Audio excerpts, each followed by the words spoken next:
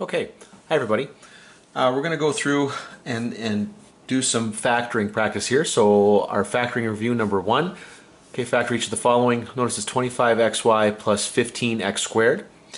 The very first thing you should do every time you get a factoring question is you should take a look for something that's common. Okay, now a common factor.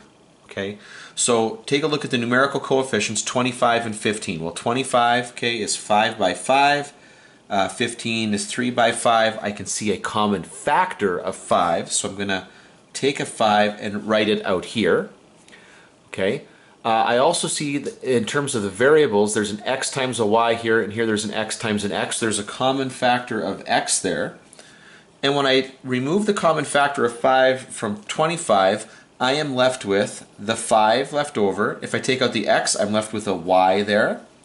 And over here, if I take out the 5, I'm left with a 3 in the 15. And if I take out one of the two x factors, I'm left with a single factor of x. So I get 3x here. Now, I often get asked when we do the factoring here, you know, like what happened to the xy or what happened to the x squared here? Well, it's still all right there. If you multiply this back out, if you take 5x, multiply it by 5y, okay, then what you're getting here is 25xy. If you take the 5x and multiply it by the 3x, that would be 15x squared. Because remember, essentially what we're doing here when we take out common factoring is we're doing the distributive property, but backwards. I'm looking at this and I'm saying, look, something has been distributed to these two terms. What has that been? Well, because 5x as a factor shows up in both of those terms, it was the 5x that was distributed. And so when I write it this way, it's in factored form.